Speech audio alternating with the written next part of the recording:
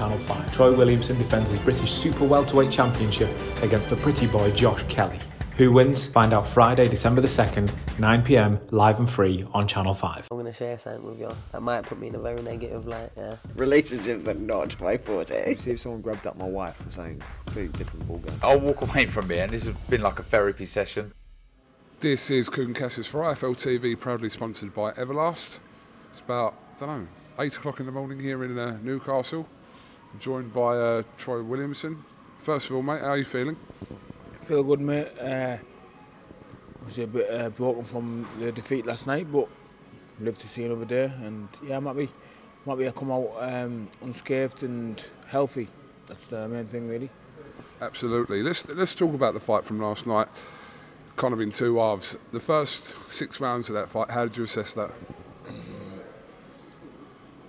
Frustrating. More than anything. I knew that the first 6 were going to be like that. Trained for that. Got awkward sparring partners for that, and we had perfect sparring partners. Trained really hard and smart. I thought he'd slow down, and he didn't. He obviously kept it up for 12 rounds, and he was just hard to nail down. I couldn't get to him. And then obviously into the kind of the later rounds of the fight, did you feel that frustration again going into the second half of the fight?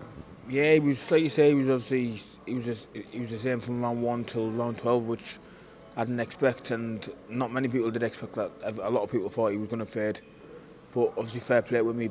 He boxed brilliant. He was too good and too sharp for me on the night. Since Josh's defeat to Avanesian, he's had a couple of fights in between that, but this was deemed as a bit of a risky fight for Josh to have taken by some people because we haven't kind of seen the best version of Josh since that. So, but you, preparing for Josh, you would have prepared for the best version of him, and yeah, and it weren't to be your night, but that was a very good version of Josh Kelly last night. Yeah, like I said, obviously fair play with me, boxed brilliant, stuck to a brilliant game plan, and that was just to obviously make things awkward for me and not obviously just box me really, and that's what he did, and he kept it up for 12 rounds. Obviously I prepare for the best of any opponent, but I think I got the best of Josh Kelly last night. Obviously, without watching it back, I don't know whether you go back and watch fights like that. Obviously, not having been in this situation before, but what do you think, just judging back from last night, you could have done better yourself in your own performance? 4 more punches, but obviously when you throw your punches, he's making you miss and he's countering you, so I think I was a little bit hesitant. But yeah, obviously I will watch it back. I'm not one to not watch things back like that, so obviously that's how you learn. And yeah, I'll go and watch it back. And but I think that's what I could have done better by just thinking in my head I could have thrown more punches. You always think you can do more, but I think I've done as much as I could do on the night. I don't think I think I've done all I could on the night. For the last few years, every time I've interviewed you, we've always spoken about you wanting that kind of fight, that big fight, which you got last night. It weren't obviously to be your night, but there's no reason for you to be disheartened. It's just about moving forward and kind of getting over this defeat and cracking on. Yeah, definitely. I think a win last night that would have changed my life. To be honest with you, not like I don't think not change me as a person or change anything else, or like change who I hang around with or anything like that. I think it's just popularity, revenue, things like that. I'd have been a cash cow. So I'm a little bit obviously disheartened over that because yeah, I think a win last night would have definitely elevated me up there into like an elite fighter. Great support for you in Newcastle yesterday. It seemed like all I could hear was kind of your fans, probably because I was probably sat nearer your fans, very vocal, very supportive, so I'm sure you appreciate that as well. Yeah, definitely. I was sat up, I haven't had a wink of sleep last night. I just couldn't sleep, couldn't settle. I was thinking last night, I had my debut 2016 in Edinburgh, and I took 160 people, close friends and family, and still to this day, them 166 people have been to every single fight, and the following just got bigger and bigger and bigger. I sold around 1,100 tickets for this fight last night, so it's gone from 160 to 1,200.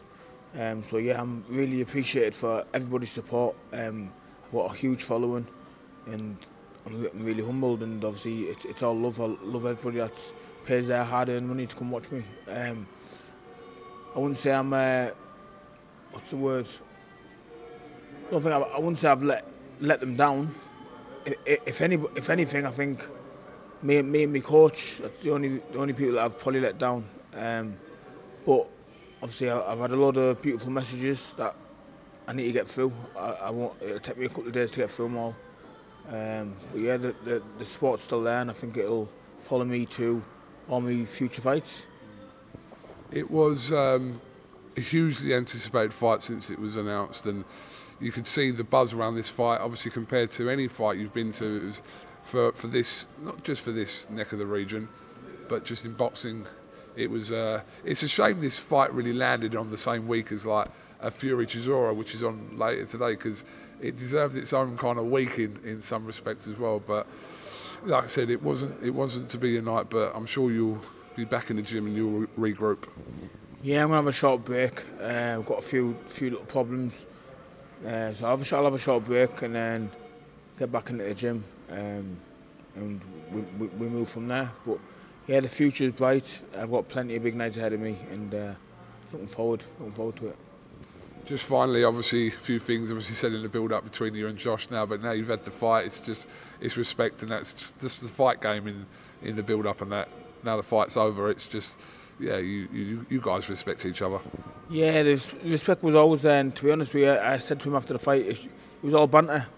Josh is a great kid. I used to travel to Sheffield with him, go on the train with him, speak regularly on social media. It's all banter to build a fight, and that's exactly what it did. It built the fight.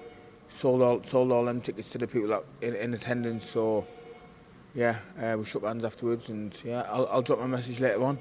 But yeah, fair play to Josh, and respect to him. He's a great fighter, and he boxed really well last night. Okay, well listen, I appreciate your time this cold Saturday morning here in Newcastle. Have you got anything else you'd like to add before we finish, mate? I just want to thank everybody that comes out to support me and buys tickets from myself and from all the North East fighters, because without them the show wouldn't have went ahead. Thank you to Wasserman, Sowell and Brothers and Pro Bellum for putting the show together, and all my sponsors. Without you guys, I wouldn't be able to fulfil my potential, and one day I will become a world champion. So obviously with the backing that I've got, I can't see why I can't do it. So thank you to everybody, and yeah, let's go baby, Team Trojan.